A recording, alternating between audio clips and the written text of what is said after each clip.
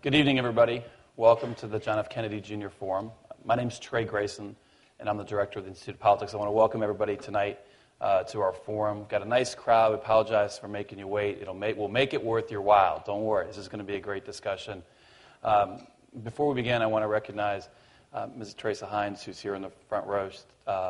We may have something planned later in the evening for her, so we appreciate having you here. Yeah, it's okay to clap.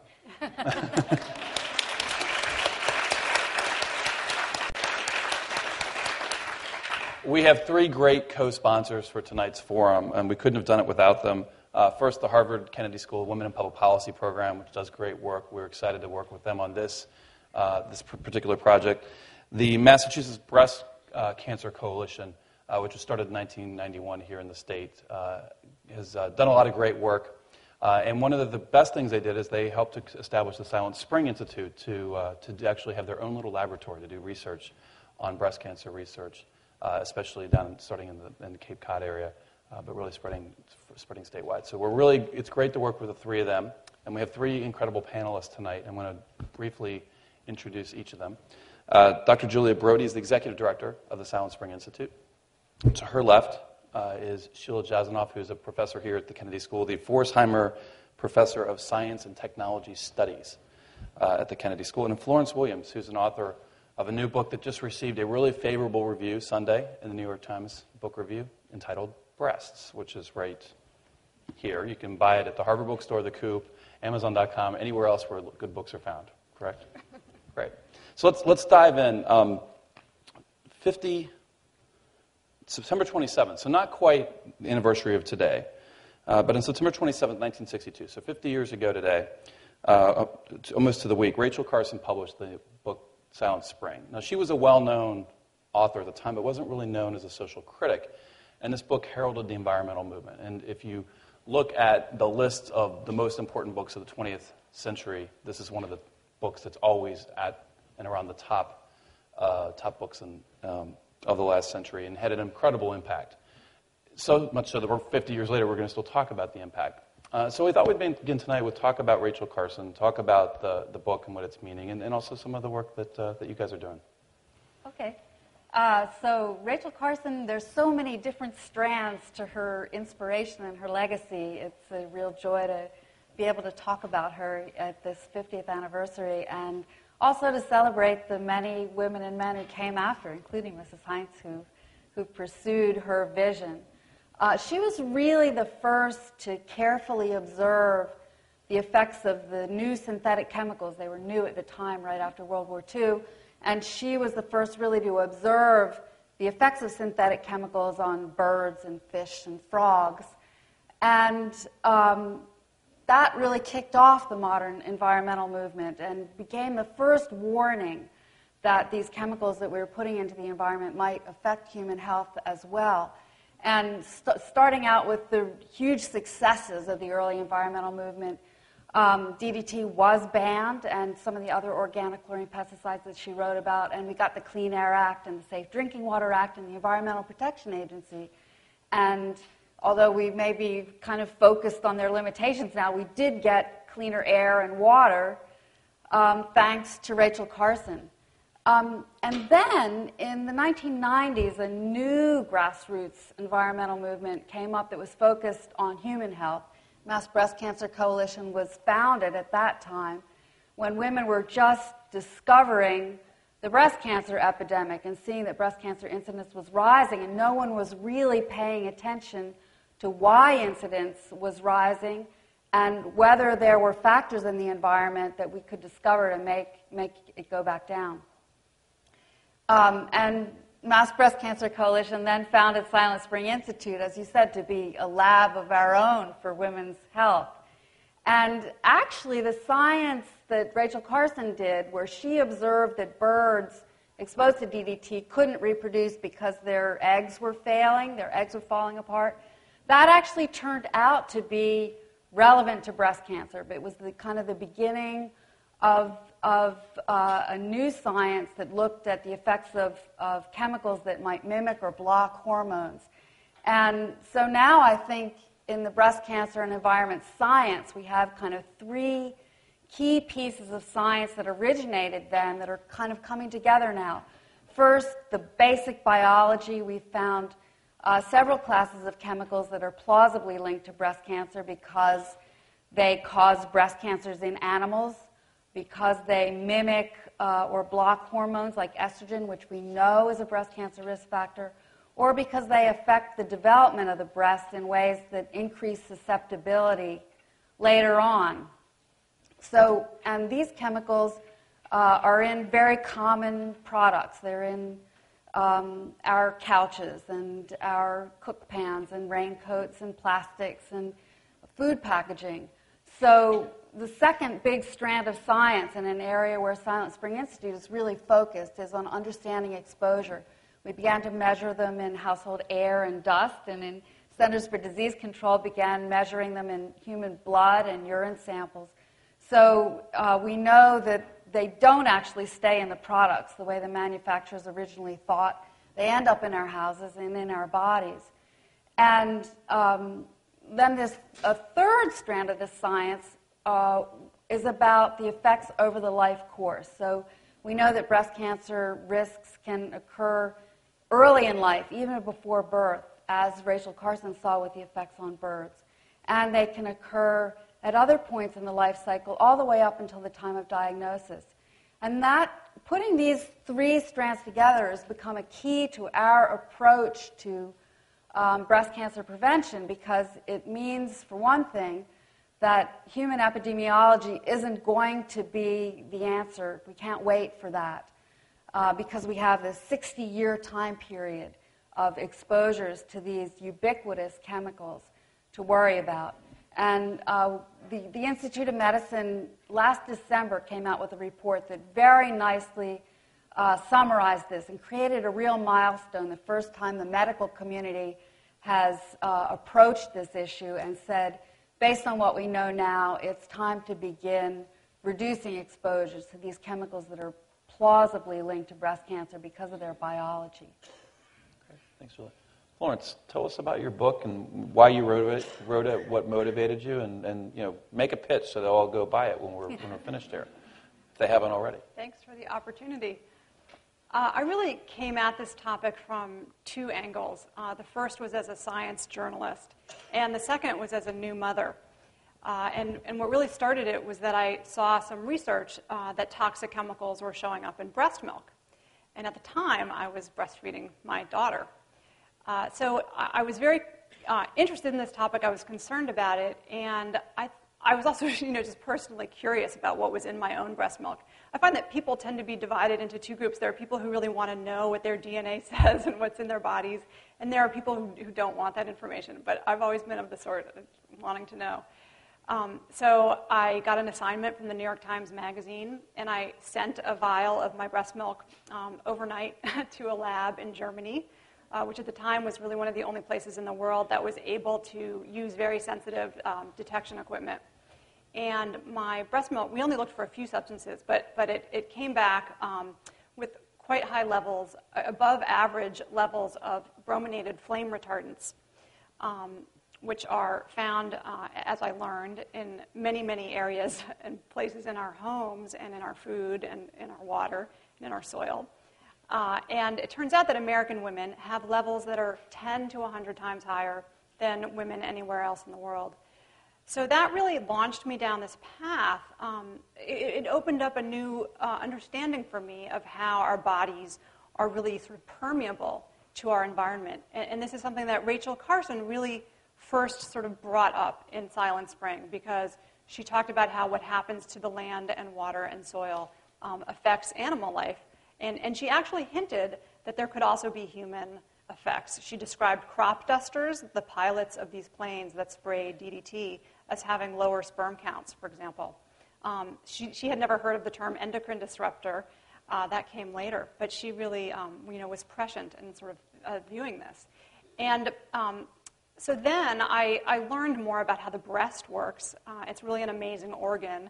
It's incredibly sensitive to the environment, and it turns out that in many stages of development, through its life cycle, through our life cycles, the environment acts upon the breast, often in ways in modern times that predispose it to breast cancer. Because when you're talking about the development of the breast, I find all roads sort of lead to breast cancer, unfortunately, when we're looking at modern life.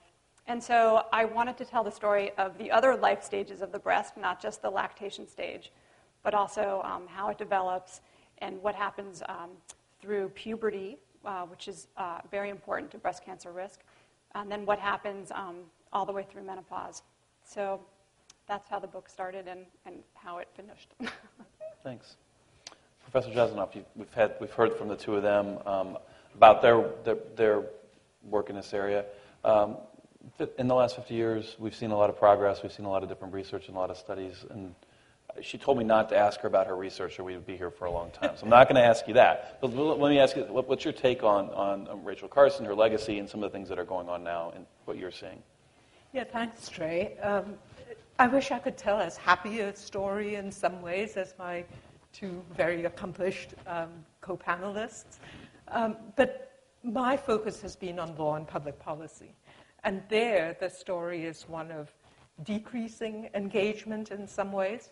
I graduated from law school down the street in 1976, and my first practice was in environmental law. So I went right away into, and 76 was the year the Toxic Substances Control Act got enacted, which was supposed to bring the regulation of chemicals under a single roof. And when I started doing research, it's also roughly 15 years after the book, Rachel Carson's book. So I'm going to tell you 3 15-year chunks. At the time that I got into looking at regulation, all of the federal agencies were actually focused on regulating carcinogens. The focus of attention between 1976 and 1980 in the US was on getting all the federal regulatory agencies on the same page around a single set of policies for regulating cancer-causing chemicals, and it was actually the topic of my very first book. But between 1980 and 1992, so fast forward another 15 years, we had something called deregulation. And that political will that was present in the late 1970s gradually had worn away. And we entered a period of scientific gridlock with people fighting on various sides. So even very well-known carcinogens like benzene and vinyl chloride became the subject of endless disputes and endless litigation in the federal government. And then you fast forward now to, let's take 2007 as another 15-year chunk, and you get into the beginnings of a transatlantic standoff. And I was really struck, Florence, at your saying that you had to send your sample away to Germany for the most sophisticated tests. But that's emblematic of the fact, in a way, that over this 50-year period, somehow even aspects of the scientific advantage have shifted away from this country, which is where the environmental movement was born, 1969. Nobody else had a National Environmental Policy Act. So, I think that, in a way, I'm extremely thankful to be sitting between Julia and Florence, because I think that what we need is a re-energizing of the public to create a new politics of the environment. But if we're looking for hope to Washington and the laws and the agencies, that is not the place where I see the sparks of energy rising. Why don't we follow up with that about what would it take to re-energize, to have the next 50 years be better than the first 50 years, to put America back in maybe a leadership position as it was early on? And I think all of you can chime in on this one if you wish. All or any. I wish I knew the answer to that question, but I will say that I think the new science that is, and work like Florence's book that is revealing to people that the products on the shelf haven't been safety tested, that's something that people that might motivate maybe people. Don't know. Yeah. And as I was thinking about Rachel Carson's legacy, I was thinking in my darker moments that we are, in a sense, back where she started, in the sense that we're putting chemicals into use before we test them, and then trying to catch up as we figure out what they're doing. But I do think that there's a sense now of at least some people, and moms being in the lead maybe, saying, wait a minute, I just woke up this morning to this new science story that the chemicals in my couch are breast carcinogens. Who decided that? Who said that was okay? And then they can, and they have begun to speak out in a different way. I agree. Rachel Carson focused really a lot on DDT and other organochlorine pesticides. It was only after DDT was found in breast milk that there was really a political movement sort of to ban it. And so I think when mothers get involved, in some ways I think breasts speak very loudly, in more ways than one. And it can be a politicizing force. Well, Professor Jasanoff, you talked about, you said your analysis is worldwide. You've seen other countries. Germany was one that Florence mentioned. Are there other countries that are doing this better? And if so, why? And why are they maybe being more successful in addressing these issues? Well, one of the issues is how one frames and conceptualizes the problem of what went wrong. We actually, TSCA, our Chemical Regulation Act, was very smart in a sense because we were driven by ideas of economic efficiency, and we said that people should not be required to test their chemicals if, after all, they didn't pose enormous risks. So we told the regulatory agencies, show that we need more information as a basis for doing a good risk assessment, and then you can get the companies to produce more information. Well, that sounds smart, but it turned out that everybody started fighting on the very threshold issue of whether or not there was enough information so that you needed to generate more. So the Europeans, I think partly because they're trying to produce an understandable common metric for quite diverse countries with very different regulatory cultures, they've taken an approach that looks less efficient on the surface, but may in the implementation actually turn out to be much easier. And that is to require the same minimum packet of information from all chemicals that are being produced. And so one of the other sort of positive dimensions that goes with breasts being understandable and moms being universal is that, of course, today we have a global environmental community and movement, and information doesn't stay put. And so, people here know that there are other approaches being tried out elsewhere. So I think that the combination of a really much faster flowing information world out there and engaged people like these two people on my two sides, that's where I would look to for new energies to come from. And there are other models out there. It's very difficult just to step back and say this country's doing it well and that country's doing it badly, because I think there are some things we do superbly well even now. I mean, it would be a big error to say that we've lost our leadership position across the board. We haven't. But I think that recognizing that there are different ways of going about, generating information, creating incentives, that's very important. Could I add, I think that at Silent Spring Institute, one of the things that we're trying to do when we decide what kind of research to do is to try to figure out what information would be helpful to push this forward.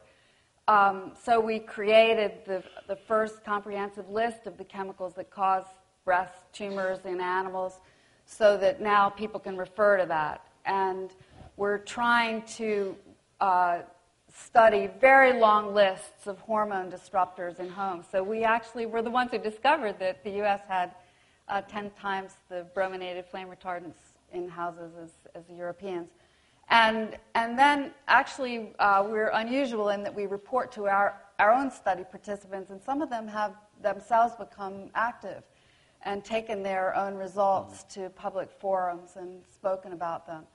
And just this past spring, we actually tested 50 types of household products because we don't really require people to even tell us. We don't require companies to even tell us what's in all the products on the shelf. And when we approached this first by asking them, and then when companies wouldn't tell us, we sent products to the lab and tested for a large number of these hormone disruptors and also some asthma-related chemicals, so that we can begin to drive a new public understanding of what's going on. The next stage, I think, is that we need to also develop very cheaper, faster methods so that we can screen the large numbers of chemicals that haven't been tested and figure out which ones are the priorities. And Julia, it's worth pointing out that side by side with this, there's also the huge explosion in susceptibility testing because of the genetic revolution, so that it's not just the effect of the chemicals that we're gradually homing in on, but also information about the body's susceptibilities, yes. and that information is accumulating at a rate faster than we know how to process, but I think that that's a place where one can imagine scientific benefits coming from. I think we think of all cancers as being a combination of genes and environment, and one scientist said right now we have a kind of fiddler crab with the giant genome claw. We've decoded the human genome, and we have this tiny exposome claw, and need to focus there to get some balance on that equation. It's a wonderful metaphor. Right. Well, I think now's the time of the conversation to bring you all into the conversation. You've been great listeners. Now we want you to ask some great questions to continue to direct our conversation. So at the John F. Kennedy Jr. Forum, we have some simple rules for our folks who ask questions. We've got 4 microphones. There's 2 here on the floor. There's 2 on the in the boxes on the stairwell. Please don't rush up at once. But basically, if anybody wants to ask a question, stand up, identify themselves and their affiliation. Questions end in a question mark, and they do not contain a speech within the question. So 3 simple rules, and this is usually the best part of our forums. So, Sita, you want to go first? Hello, my name's Sita Goffard. I'm a sophomore at the college. And I'm wondering, you mentioned that there are a lot of dangerous carcinogens right here in our own home, in our soil, in our water, in our food. And I was just wondering how people can best protect themselves and best make themselves aware of those dangers in order to try to prevent that from being in contact with those. So number one, I think coming up soon, vote.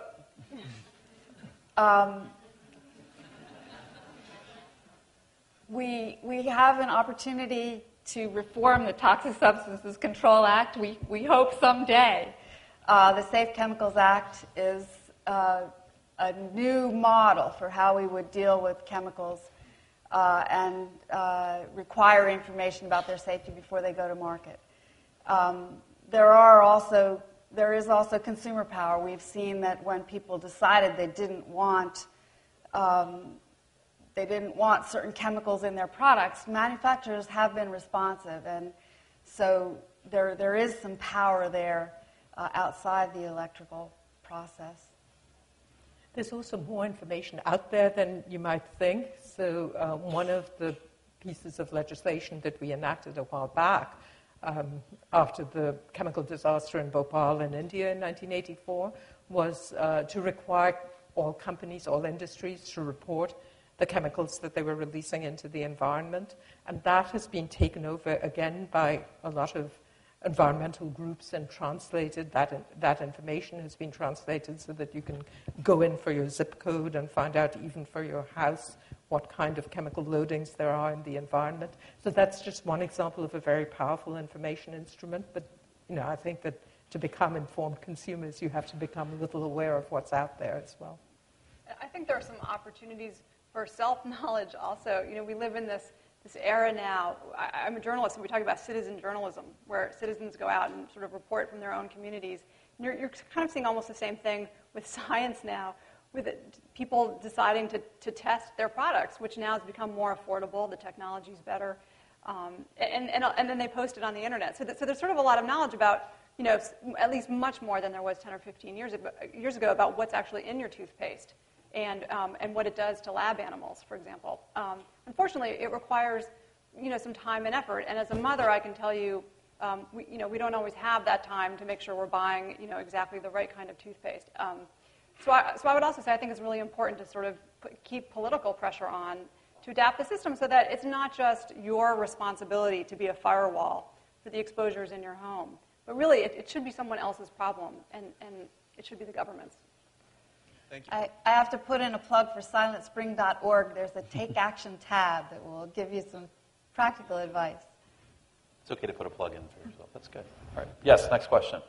Thank you. very much. Good evening. My name is Tanya Ragush, and I'm from Croatia, and I'm actually a student here at the Kennedy School. Thank you very much, ladies, for sharing your time and insight tonight on a very crucial issue. Professor Jasanoff, you suggested that perhaps the way forward is public intervention, and maybe in the form of public-private enterprise or initiatives. You spoke about a lot of things that are taking place through legislation in India, and I understand here as well. What kind of international cooperation is going on to make this aware to all the women in the world, and what can we do in the short to mid-term future? Thank you. Well, that's a huge question, especially at a moment when the idea of international cooperation is in very bad odor in some quarters, and there I would second Julia and say vote, because I think that there are very important issues at stake here. But I want to say something different about the public-private associations or partnerships, as they're sometimes called. That's not exactly what I'm thinking of. I'm thinking of something that I would sooner call a renewal of the social contract, which is another kind of language we've been hearing. So I'm not talking about governments lining up with corporations to figure out in a satisfying way, what would work best for the economic interests of companies. I mean, to some extent, that already happens in regulatory bargaining anyway. I'm talking about a sort of renewal of the idea that public health is indeed a public good, and that the only entity that can be responsible for that is government. And I think that the kind of point Florence was making about the rise of citizen science all over the world is one pathway by which this can be generated, because it's a demonstration by citizens that what we used to take as a common sense understanding, knowledge about the universe so that we can be kept safe, was something that government was supposed to produce. Well, government isn't producing that in the same way, and I think by generating information, using all these new resources of communication, testing, and so on, citizens can put that issue back on the table and say, who ought to be doing this? It's a collective enterprise, and that's why one needs to vote for particular modes of collective behavior over others. Up here. Hi, my name is Jacob Morello, and I'm asking this question on behalf of the JFK Junior Forum Student Committee here at the IOP. So you guys have kind of described some of the household products, such as toothpaste and couches, that can contribute to cancers. I'm wondering if you could discuss the effect of food on cancers. So I know that there are studies that have linked the antibiotics used in the livestock industry and our meat and dairy products to forms of cancer. So I'm wondering if you could talk a little bit about that. So I'm not an expert on diet and cancer. We have been interested, though, in food packaging and compounds in food packaging that end up in the food and then end up in us. We did a study of some of the hormone disruptors that are in food can linings and plastic wrap and processed food, and actually found that you could reduce your urine levels of some of these hormone disruptors by more than half in just 3 days by switching to a fresh food diet. So we can see that that's a really important exposure source for some of these Florence, did you look at food in your...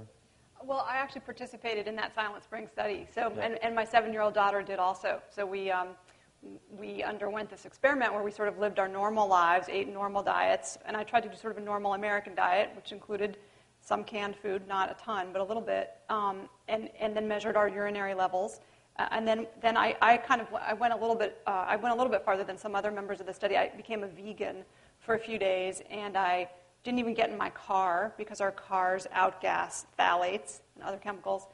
And my levels dropped really dramatically, but I had to live this almost, sort of Amish, life. So it's really not easy. And to me, that brought home the message that, it's very difficult to take meaningful responsibility. with the food, I'm amazed, again, as I was with household products, that there's so much we don't know. We don't know, most beef cattle are fed growth stimulants. We really don't know how much of those end up in our hamburger, and we don't know how much of them end up in our bodies or what they do to our cells once they're in there. So, I think there's a tremendous need for more science and for that science really to be sort of required, by the government who can do it. Question? Yes. My name is Ben Bolger, and I'm an alumnus of Harvard. My question is that it seems like this problem has to be confronted both from a regulatory perspective and a free market perspective. And I think of places like Whole Foods, which has cultivated a constituency of people that are willing to pay a little more for higher quality products. And we're talking about food, and perhaps organic food may be more healthy and have less of these hormone disruptors. What I'm wondering is, in the case of organic labeling of products, is that sufficiently accurate? And are there other things that could be done to encourage a more natural engagement with products that have less complex chemicals? So labeling is a pretty interesting, global political issue at the moment. Our organics labeling came out of an enormous political struggle in which large agribusiness was on one side wanting certain kinds of things about the production process not to be labeled, and citizens by and large were massively on the other side wanting those things to be labeled. So a rather complex thing came out of that, and as with all of these, really contested questions, it's not clear that the outcome that emerges is somehow optimal, and one hasn't necessarily asked all the right questions then and there. So it's, it would be a mistake to think that just because something bears the organic label, necessarily it's safer, more nutritious, and less environmentally burdensome. So I think new questions have opened up about things like, where did the environmental effects happen that are now affecting us? What is the distance that the food traveled, even if it is organic? So I think all of that deserves to be opened up. The piece that is very, very difficult is that the way that our American regulatory structure is now configured, there are certain questions that you can't open up. Everybody knows that the ban on labeling milk treated with bovine growth hormone had nothing to do with consumer wishes. Consumers did want that label to happen. But our regulatory structure doesn't actually allow you to have that label because people think there's something wrong with treating animals a certain way or something wrong in an industrialized production process that doesn't allow for local exceptions and other ways of being. So, we would need to open that up. And again, I think that some of the answers are going to come either by state-level action. There's a GM labeling referendum on the California ballot, which will be interesting to watch this November. So, the federal system has its own sort of safeguards. And, again, sort of activism to say we want this kind of information in addition to that. Great, thanks. Rebecca, near the front. Hi, Rebecca Williams. I'm a nursing instructor at Bunker Hill Community College. And I have a question, how you're referring to California having new laws. And California has a lot of laws for environmental health. And why are we not seeing that in other states or even at the federal level? Do you want to handle that? Oh, we could share it, I guess. Okay. There have been some interesting state initiatives that have banned certain chemicals. The phase out of the brominated flame retardants started with some state bans, and there have been state rules about BPA in different products. We have rules here in Massachusetts about BPA. So I think we're getting a mixture of state regulations of all different kinds in California, but also in other states as well. So I think that, California is sui generis in a lot of ways, but across the nation, I think there are states that have been leaders and, to some degree, laggards in a lot of different environmental matters. So I would second Julia that not all innovation is coming from California, and one should look to other places as well. And there's nothing wrong with the idea that somebody should go ahead and set a standard that others then try to live up to. It's a huge market. If California regulates in a certain way, industry has to watch to some extent to try to follow those standards. It's not just a matter of one state being an exception. That exception can be quite powerful and can set a model for others. Thanks. Back over here. Hi. My name is Mia Davis. I'm the former organizing director of the Campaign for Safe Cosmetics and the National Work Group for Safe Markets. So I've been working to get toxic chemicals out of consumer products for my whole career, and now just started a company where I'm going to be trying to make sure that endocrine disruptors and carcinogens don't make it into personal care products that we're slathering all over our bodies every day. And I'm so glad that we talked a bit about activism and how we can be voting with our dollars and voting to pass health protective legislation. My question was going to be on that, but now that I'm up here, I wonder if you could speak for a minute to the manufacture of doubt. So when Rachel Carson was testifying before Congress, she was basically told that she was a silly woman, that she was emotional and overreacting, and that she was it was conjecture, and that she wasn't a good scientist. Incredibly, incredibly sexist, but also there was a manufacture of doubt that happened 50 years ago. That happened when we were talking about big tobacco in the 70s and 80s. If they get you asking the wrong questions, they don't have to worry about the answers. And if they can test BPA on rats that are resilient to endocrine disruption, they can, certain studies can be funded to prove or find whatever needs to be found to keep chemicals on the market. And I'm almost hearing myself sound a little bit conspiratorial when I say this, except that it's right there. And the American Chemistry Council has hired the same lobbyists, the exact same lobbyists that Big Tobacco hired. So I wondered if you could speak a bit to that legacy and what Rachel Carson faced then and how we're still dealing with that, and if you have any perspective on that.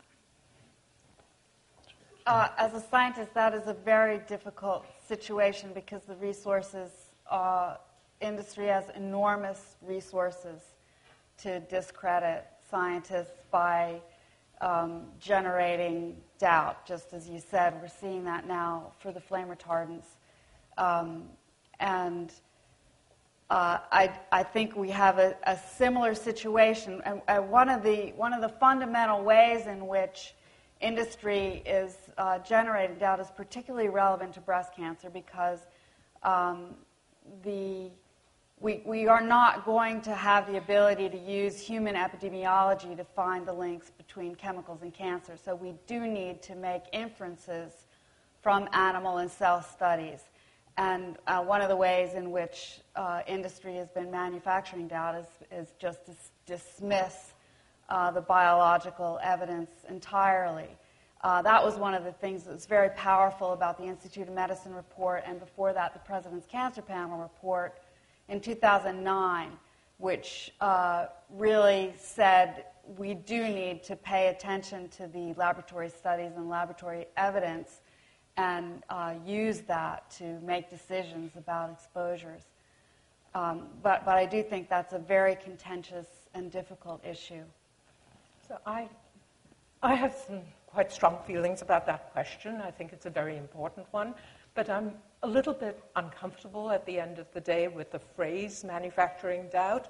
And that's partly because science doesn't advance by saying that certainties are created that can't be questioned.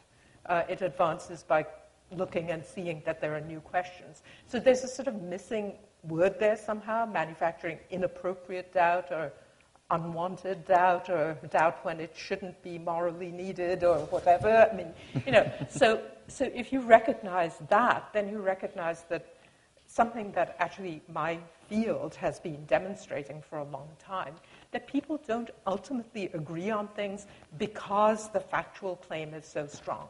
They agree on things because they've agreed that a set of values will be best served by agreeing that a factual statement about things ought to be a certain way. So there's a separate stage of having to agree on certain value presumptions, and those include trust in one's regulatory bodies So I think the work that a body like the Union of Concerned Scientists is doing to make sure that federal regulatory scientists are not exposed to attack and that their integrity is not being inappropriately questioned or political rewriting of their science is not taking place. Those initiatives are great because they help to rebuild a kind of public trust in people who will have to decide under conditions of uncertainty. There's always going to be a level of doubt, so we have to create the trust that allows us to bridge that.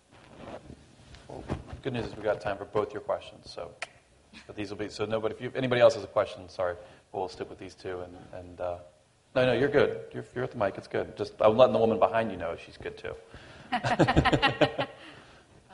My name is Qianqi Huang. I'm with the Asian Breast Cancer Project.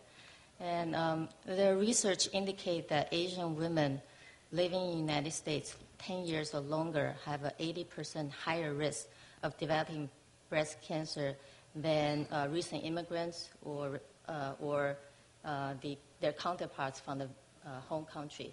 So unfortunately, I fit that criteria, and I was diagnosed with breast cancer at age 40.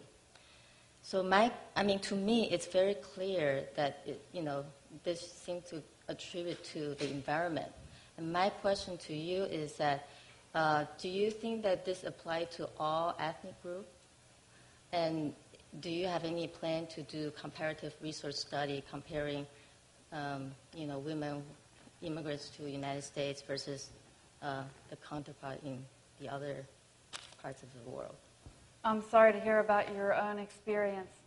The evidence that you talk about is one of the key pieces that tells us that there are preventable causes of breast cancer.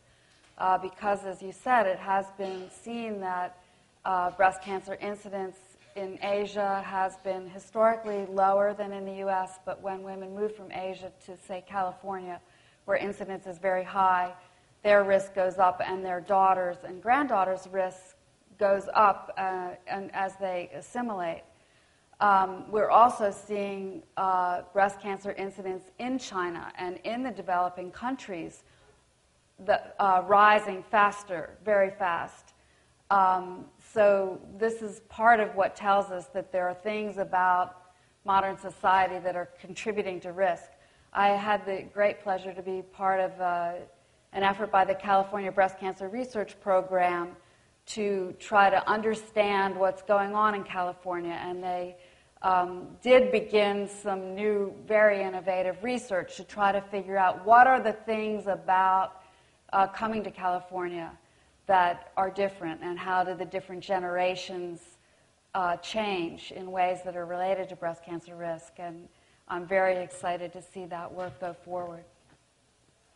Thanks. This will be our last question, although don't leave when we're done with this, because there is an award presentation when we're finished. Okay, hi, my name is Larissa Sapko, and I'm with the nonprofit Community Works. I'm worried this question is going to sound slightly uninformed, because I'm slightly uninformed about this topic. But you mentioned that many chemicals that mess with your hormone levels, specifically estrogen, can increase the risk of breast cancer. And when I heard that, the first thing I thought of was hormonal birth control. So my question is taking the pill going to give me breast cancer? And also, why don't I already know the answer to that question? So why isn't there, for me, I haven't seen much of a dialogue between reproductive rights and cancer risk, especially because there's a lot of technology surrounding birth control now. Lots of people have that question, so it's really great to get a chance to answer it. So we do know that estrogen, progesterone, hormone replacement therapy increases breast cancer risk. That is happening later in life when risk is higher. Oral contraceptives also have similar characteristics, although the dose and the time in life is very different. So we do expect that oral contraceptives contribute to breast cancer risk, but women are using oral contraceptives at a time in life when their overall risk is very low. And it's been seen in epidemiology that the risk diminishes back after women have been off oral contraceptives for 5 years. So people can make a decision based on what's going on in their life at that time about how they want to use contraceptives. Thank you. Thanks. Well, I now want to call up to the stage two women, Cheryl Osimo, who was one of the founding board members of the Massachusetts Breast Cancer Coalition, and Dr. Kathy Rogovan, who's a founding and current board member of Silent Spring Institute, for a presentation.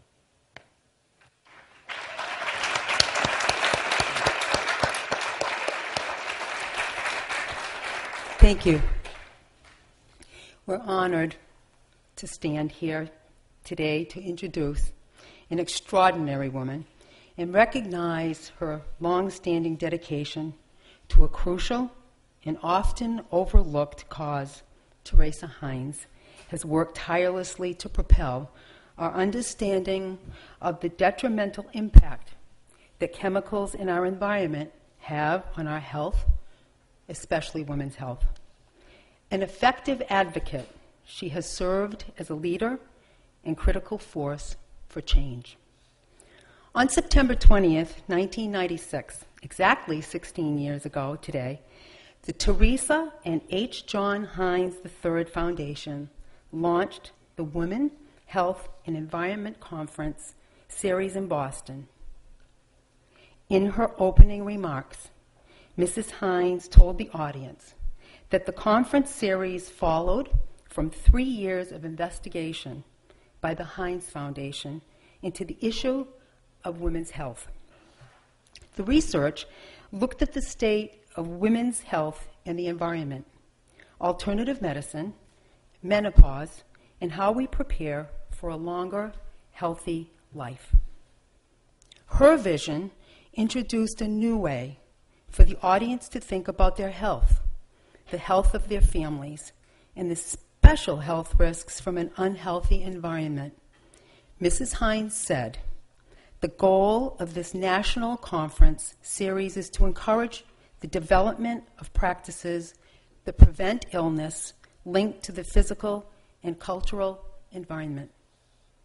Since the series was launched, 15 conferences have been held, reaching a total of nearly 25,000 health, science, and environmental professionals, as well as government officials. Mrs. Heinz and her family foundation have also offered generous support to help researchers, including scientists at Silent Spring Institute, break new ground in our understanding of the environment and women's health, and to aid advocacy to empower change. Her work and generosity have made a direct and substantial impact advancing this important cause. Before we give Mrs. Heinz this much-deserved award and hear remarks from her, I'd like to leave you with a couple of quotes from her speech at the 2002 Conference for Women, Health, and the Environment. "It is sad but true," she said, "that our collective view of health still does not make sufficient allowance for the importance of the air we breathe, the water we drink, and the chemical soup in which we are unwittingly immersing ourselves from the time we get up in the morning to the time we go to bed at night, and the roles these play in many, many serious conditions." She concluded by advocating for policies that focus on the prevention of disease. And she said, "If women will organize, government will react. And if women speak, history will listen." So we thank you, Teresa Heinz. We thank you so very much. We thank you for your vital work in addressing the links between our worrisome environment and our health, particularly breast cancer. And as we honor the 50th anniversary of the publication of Rachel Carson's seminal work, Silent Spring, it is the perfect time to honor you for your dedication to advancing this important cause. So on behalf of the Mass Breast Cancer Coalition and Silent Spring Institute, we are honored. It is our privilege to present you with the Rachel Carson Advocacy Award.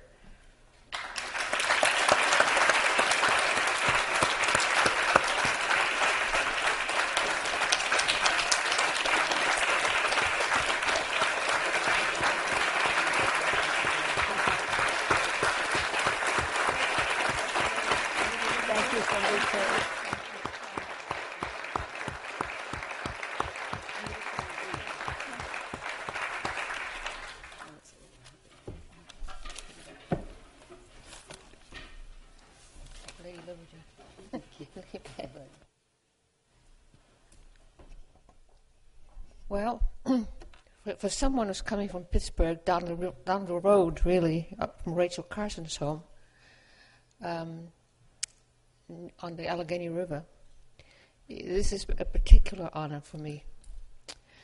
I've known some of these ladies for a while. We've done some battles together. I have some other friends, Regina, all kinds of people. My daughter-in-law was here at Harvard doing something for a couple of days. And I also got cancer, breast cancer, 3 years ago. So there you are, talking about all this thing I'm supposed to know, I'm supposed to prevent, and I got whacked. And there were so many questions I wanted to also answer when you were asking questions. I thought they were very good questions. And I would say there were several young men who talked about, asked about food and causalities of different kinds. And I have to say yes, yes, yes, yes. I also have to say, for one of you asked about where do I learn about this. For example, right here at Harvard, at School of Public Health, Dr. Jack Spengler is the world's foremost person on indoor pollution. And he says there's worse pollution in your apartment, not necessarily yours, but a lot of people's houses, than there is in schools, than there is breathing dirty air. And he explains exactly what and what you do about it. So you have wonderful people right here who can do from public health to go and take a course on green chemistry. You know what we didn't know 15 years ago, and we do now, is the role of green chemistry, where some people call chemistry for the environment. And how a green chemist teaches chemistry is very different from how a normal chemistry teacher teaches chemistry. You look at chemistry in a way that looks at the end product from looking at the parts and seeing which are the noxious parts which you don't want to use, as opposed to let's do this product and then analyze it and it's too late. So there are a lot of things that you can get the parts of, and it's very exciting. But these conferences were important because I'm a daughter of an oncologist. I grew up with medicine. I grew up watching my dad. And I grew up in Africa, watching medicine being practiced also in the bush and weekends, etc. And what I learned as a little girl, age 5, 6, 7, 8, was a relationship between the world around us, meaning the bush, or the city, or bad waters, or whatever, and survival. And so I became, what didn't exist then, an environmentalist, simply because, and the word didn't, I never heard that word, but that's what I became.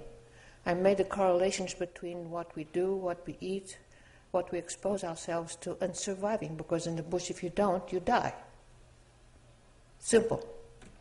I find the question someone asked about Europe, because I also lived in Europe, one of the things that is easier for Europeans than for Americans to do, by and large, other than Californians, is that they are more likely to accept homeopathics, simple, old-fashioned medications, and to remedy things in a more a unilateral decision, say by the government or anything. They say you can't do this, and they don't do it. And that's their inclination. Americans are much more, generally, much more individualistic and much more, again, it's a rule that's to be broken, but I find them more individualistic and more stubborn about their rights. But in Europe, it's easy to do. It's easy to institute these things. And so, in Africa too, I mean, if they tell you you're going to have this kind of a vaccine or that or the other, you do. You don't ask. So I would say that estrogens, I got an estrogen cancer, okay? And several questions were asked about estrogens, foods, etc. No woman today who's had cancer should be allowed to touch milk that is not organic. It has to be pasture and medication-free. I mean, no growth hormones, nothing. Likewise, meat. No meat that has growth hormones. No meat that has any junk in it. No dairy that has junk in it. But no doctors tell you that. I just do it because I study food a lot. But if you go to a doctor that's an integrative doctor, they'll tell you, be careful. So there's a lot we have to know. There's a lot we know by inference, and there's a lot we must learn and ask and be insistent. But you couldn't be giving children growth hormones in their milk, etc. Shouldn't. So there's an awful lot. And I think we're getting there, but it's exciting to know that what we already know, if we can get our hands around it, can really help us stay well and not get hit like so many people do. As far as China, which was mentioned, by the way, China has had a rise of about 20% breast cancer in the last few years, at least around the big cities.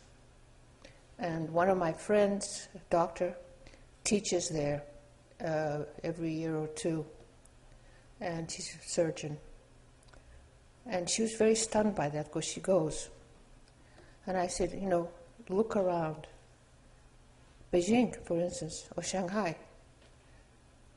I hadn't been to Beijing or Shanghai for 23 years, and I went 2 years ago. And I was stunned. Beautiful, at least a lot of it. But it's modern in a way that has all of our modern sins and facilities and makeup and plastics. And all of those things we know have estrogenicity in it, which creates cancer. So what I told her to do in terms of research is to go and check some of the outer villages away from Beijing, away from the big metropolis, and see if those women have the same relationship and the same kind of cancer rates. The other thing that's interesting, again, a parallel. One of my scientist friends who does a lot of global climate change and works with the Chinese, etc., was up there before the Kyoto talks. And one of his counterparts in Beijing said, our children are getting stupid now. And he said, really? They're not getting stupid. Yes, they're getting stupider and stupider. So I asked my friend, I said, is this a attention deficit? Because they're building coal-fired plants all the time. They're burning coal like mad. And this we know has tremendous impacts on children. So there's all kinds of things that are happening with the development. And so it's so interesting to look at that and to see how you do it so that people don't get all these sicknesses. So the environment is what is around us. And so this is a very warm feeling for me because it's a passion that I have for a lot of reasons. It's about prevention. It's about being hopeful even as you are concerned and scared sometimes. But it's something that we can do for ourselves and certainly for my grandchildren and my kids and yours. And I am honored because you can see this is something I really care about. So you couldn't have had a nicer award and honor than having this. And thank you so much. Thank you, Sheila.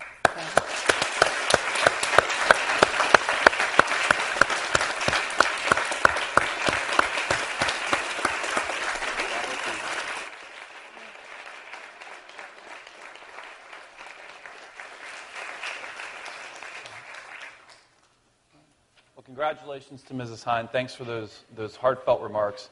And how about a round of applause for our distinguished panel this evening? Thank you very much.